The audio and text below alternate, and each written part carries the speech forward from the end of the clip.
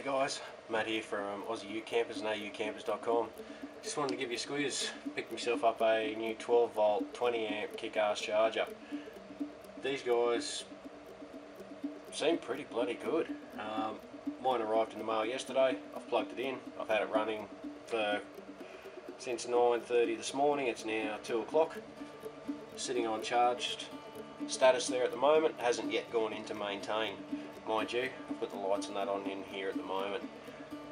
Guys, these chargers are very well priced. 128 bucks. This one here is going through no dramas at all, no faults, no issues.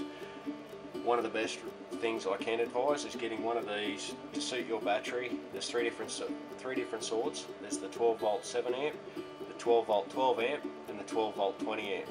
I've got the 12 volt 20 amp. I'm running a 170 amp hour battery. Kick-ass as well. Reason I've gone for that one is they do 150 amp to 300 amp hour.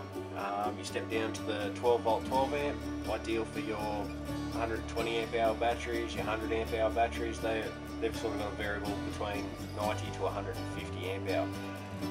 Step down from that, and then you've got from 50 to 90 or 50 to 100 amp hours. That's for the 7 amp. These here are a must-have for anyone to maintain any AGM battery, especially. AGM batteries love being as full as possible whenever possible. They love being charged and kept up at full capacity. But these here are a must-have. I strongly recommend. Listen, I plugged it in this morning, didn't even look at the instruction manual, plugged it in, connected her up, on she came, happy days. The only thing you'll need to do is, if you're not running an AGM, is select your gel, your wet, or your calcium if it's not an AGM, and an automatic charger will do the rest. 8 stages.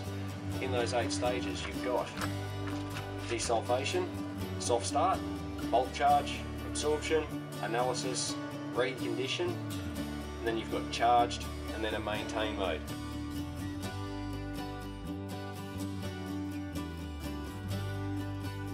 The maintain mode is a very good one. It won't overcharge your battery. These things will go into what's called a float charge or a maintain charge, just to make sure your battery's just on point, topped up just nicely how you want it. They've got the full descriptions there on the website. They've got it in the manual. For a lot of the people that have already got these, absolutely loving them. However, guys, jump on. You know what Clayton is like, loves everything to be Anderson plugged. He's got one right there, just in case you've got one of the kick-ass boxes. You can plug it straight into your input, or if you've got a canopy with an input, I don't at the moment, don't have the Anderson plug input. That is another option. Because I don't have it, I've gone straight to the battery, but Clayton provides you with the Anderson plugs and the alligator clips to go on there.